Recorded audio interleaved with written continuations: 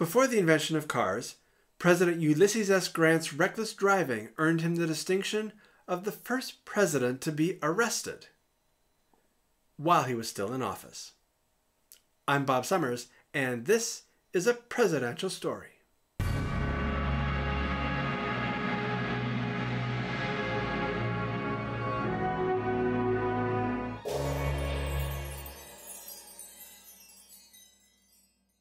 President Grant was known as an exceptional horseman.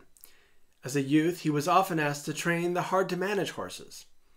As a West Point cadet, he was acknowledged as the best rider in his class, even holding a high jump record that lasted for a quarter of a century. And with his confidence in his horsemanship, he liked to push the limits. This expanded to horse-drawn carriages as well. For example, in 1866, while being dragged along on a political junket in New York City with President Andrew Johnson, Grant ended up riding in a carriage through Central Park. Grant challenged the driver of Johnson's coach to a road race to the top of the park's Great Hill. Grant won handily. At least that's what the newspapers reported. Grant dismissed the story as almost without foundation. He did admit that he had taken the reins, though.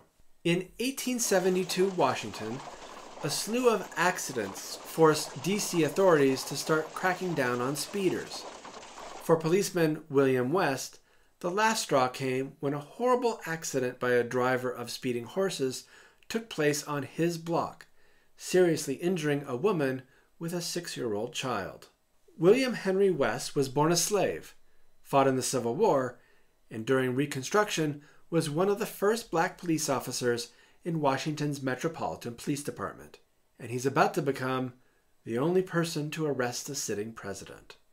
According to the story West told to the Washington Evening Star in 1908, West stopped Grant at the corner of 13th and M Streets, not knowing who it was. West then asked for Grant's license and proof of insurance. Sorry, wrong century. But the president did ask, "Well, officer, what do you want with me?" Once an embarrassed West realized who he had pulled over, he pulled himself together and replied, "I want to inform you, Mr. President, that you are violating the law by speeding along this street. Your fast driving, sir, has set the example for a lot of other gentlemen." Grant apologized and was allowed to leave with a warning.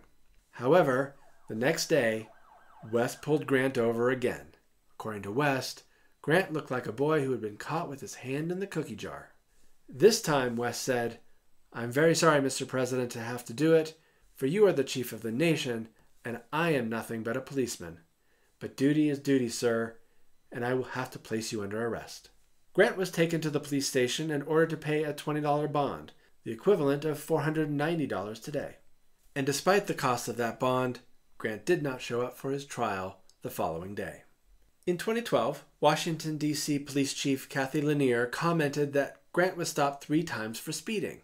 On at least one occasion, his horse and buggy were seized, and he was forced to walk back to the White House. Fortunately, there were no hard feelings on either man's part.